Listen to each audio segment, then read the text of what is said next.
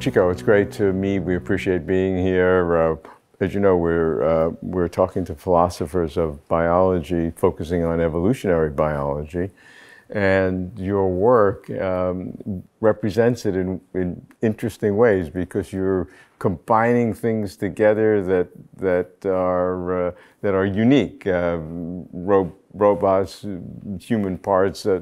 Tell me the evolution of how this came about. Sure. Yeah. It began. I was doing performances with my body, and I was very interested in movement, and I was studying art at the same time. So those two things combined, and I was also studying primitive cultures. I was very interested in sort of trying to understand the most human aspect, the most human aspect of being alive, and most primitive aspects of the human condition. I'd like to say. So slowly dance led to making performances with puppets. Puppets led to mechanical devices.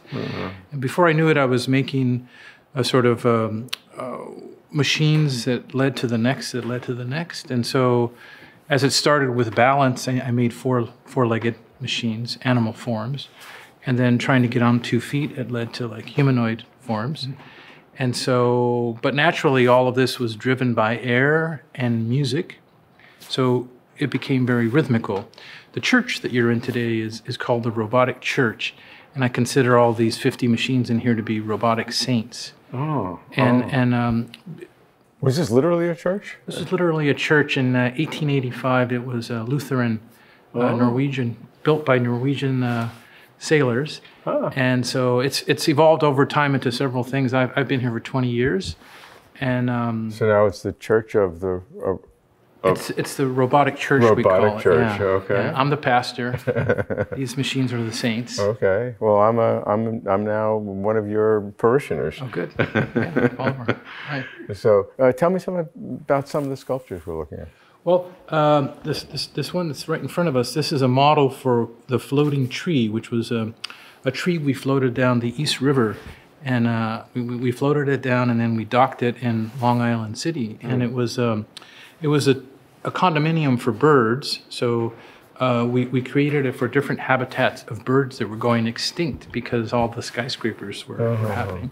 So this was a conceptual work. Up against the wall, you see the tabla drummer and the urge to stand robot, and the back is the tumbling man and the subhuman. And the large figure. Which is the subhuman? The subhuman is the seated, rather dark figure. Oh, okay, okay. It was a character in an earlier film, and so I brought that puppet back to life as a machine. So it drums and it draws. Oh. And the drawings are depictions of the other machines in the church that it makes. And do people come here? Is it a tour? I mean, artists come to observe? I mean, what is the interaction? The interaction is varied. It's my studio for newer work, which is large-scale inflatable robotics these days. But for several years, we held the Robotic Church performance series.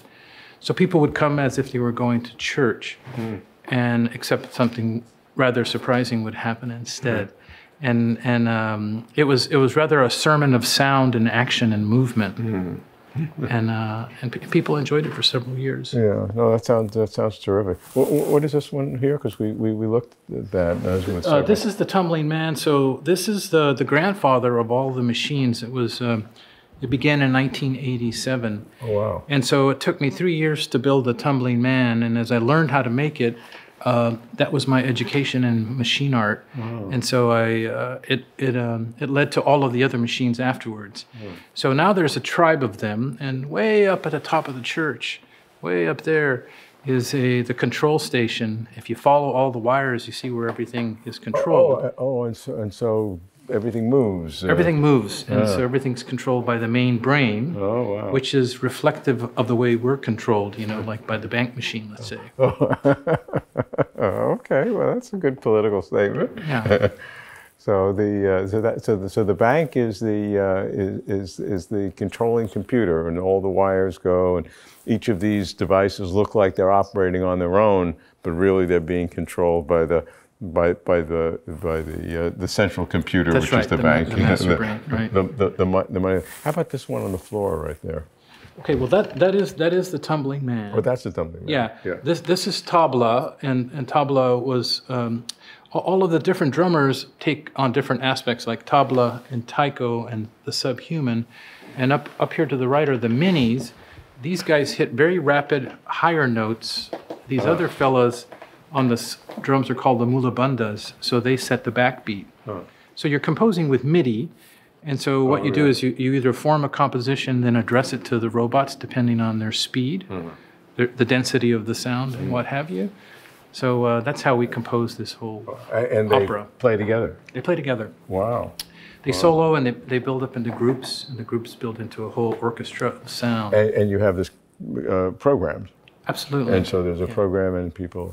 How long would a program last? How long would the sequence last? The performance lasts usually 40 minutes, and there's an encore of 15 minutes, and that's compositions by my assistants who are studying how to do this. Oh, wonderful! And they do guest. Oh, wow! So you created a new art form and propagating it. Right. And do you see it evolving over time? Well, as I was saying, there's a big screen up here, and so what we've been doing is we've been showing the border crossers film after we present some of these robots. So we've been working for 6 years on these border crossing robots. And what does that mean? Well, they're machines that arrive at the Mexican-American border, and they grow into these arcs, and they arc over and touch the opposite side. Oh, interesting. And come back out and leave. So this film that we've been working on is now finished, and it is called The Border Crossers. Oh, so it's a great symbolism today. It is. Yeah. And well, it continues to evolve, and so we've been looking to perform in the Texas border of El Paso, but we've been stopped numerous times, and so we're now looking to go to San Diego. But everything is pending the political mix-up, how politics is being handled in relation to migration. Yeah, well, hopefully the art can reign supreme over politics. Hope so. But then we would be the artists would be the leaders then, right? And you'd be controlling the brain. I'd be controlling the brain. It'd be a nice opportunity. Would that be a good world, a better world? Perhaps it would certainly be a different world. Perhaps even more just. If you put artists in charge, it could be certainly more interesting. Certainly be different. Different, yeah. That's right. Yeah.